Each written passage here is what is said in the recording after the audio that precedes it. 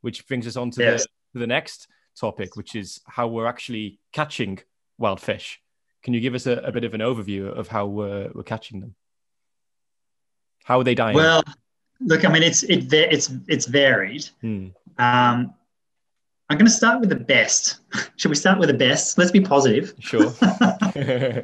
The best example that I can think of from a welfare perspective in relation to commercial fishing is basically the Pacific tuna industry. So these guys, they basically have baits on barbless hooks. They have a set line. There's a bunch of guys in a boat, and they're effectively throwing the line over, immediately pulling out the tuna. The tuna gets stunned and killed and stored on ice within moments. The reason that's good is because it can be sustainable, so it's not too bad from an ecological perspective. Although you want to watch that because it's a high quality product.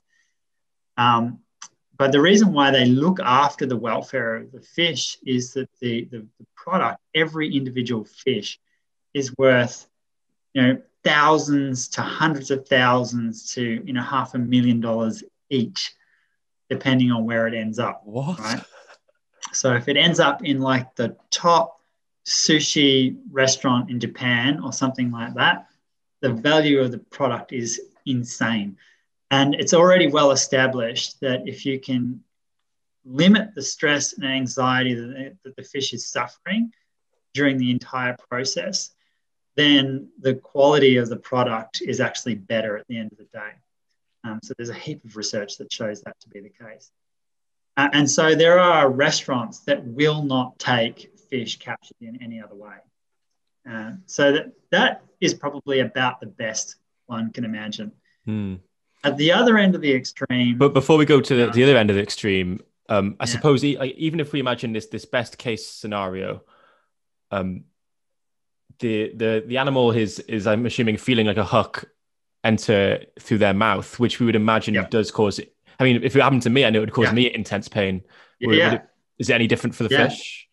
No, and I mean, let's not forget that fishes are physiologically designed, call it, or they've evolved for basically zero gravity, right? They're neutrally buoyant in water. They are not designed to cope with gravity. So even taking a fish out of water into gravity can cause internal damage. So imagine being taken out via a hook in your face and exposed to gravity simultaneously. Now, fortunately, we are literally talking, in this case, we're talking about literally seconds because the lines are short. All the guys catch, throw the fish over their head, and it lands and is killed and stunned really fast. So it's over pretty quickly, but that's not to say that there's no pain involved, right? But it's still, from my perspective, best case scenario for wild fish capture. Right. And I suppose since you said that these animals can go for like hundreds of thousands of pounds, maybe even 500,000, I suppose we are really talking about a minuscule number of animals in proportion to the whole industry. So rather than talking about the worst case scenario, let's talk maybe about the majority. What's happening to the majority of fishes? Yeah, so the majority of fishes are actually captured not by hook and line. They're most often captured by some kind of seine net. And a seine net is effectively a huge net that's dragged behind a boat. And it can vary. It can vary in size. Sometimes it's dragged behind two boats that are separated from one another. So the nets can be massive. They can be drawn over vast distances for long periods of time. And it can be set at pretty much any depth. So let's, on average, basically what's happening to a fish in that time. First, it tries to maintain its speed and keep in front of the net. Eventually, it tries to turn around and escape, or it's exhausted and falls back into the net. Obviously, that's not a happy start. Once it gets into the net, it can be crushed by the other fishes as it's being drawn along. Eventually, the nets are drawn to the surface. Now, depending on how deep they are, if it's a deep sea trawl, then on the way up, the fish suffer from barotrauma, which basically means anybody who's tried to dive down and your ears start to hurt when you're snorkeling, it's the opposite. As you're coming up, the gas inside your body expands, and it expands rapidly. And the higher you go, the faster that happens.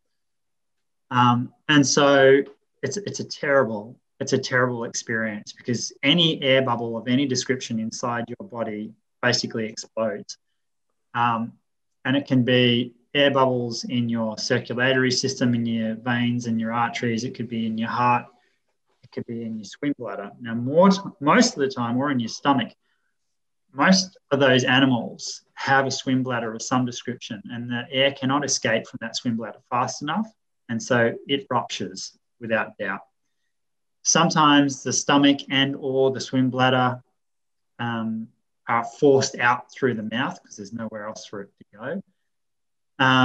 And so, of course, that is a really horrible experience, as you can imagine.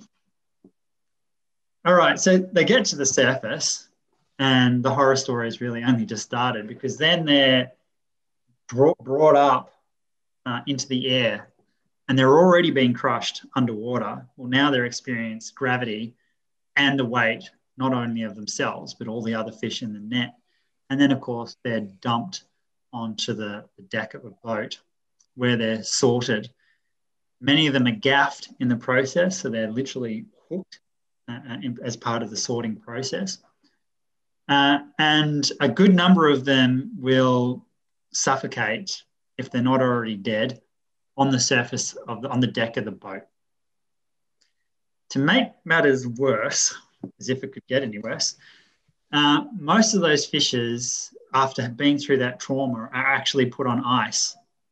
And for most fishes, ice just slows down the metabolic rate. It doesn't kill them. So in fact, what you're doing is prolonging the suffering. And a fish might stay alive for 2-3 hours on ice before it eventually dies, and it dies from suffocation ultimately. So the entire experience is, I mean, from any stretch of the imagination, is a horror show from start to finish. And frankly, if people thought about it, you would never eat fish that were captured by a commercial trawler, ever. Not to mention the fact that most of those fishing industries are subsidised by government because they're inviable economically without subsidy. So, I mean, it doesn't make any sense from a welfare perspective, and nor does it make economic sense. But that's why that industry is failing. We've fished the daylights out of the sea. There's nothing left. And there will come a time where that kind of commercial fishing just won't exist anymore. What you've just described sounds like a complete horror show. It really does. I mean, it makes you think that one day perhaps people will look back on this in the same way that we look back on people just burning cats alive or whipping bears just for pleasure. You know, it just seems like so barbaric. Yeah, and it is. There's no two ways about it. And the scale of the number of individuals this is happening to is just incomprehensible. I suppose this is happening to more individuals each year than the total number of humans on Earth.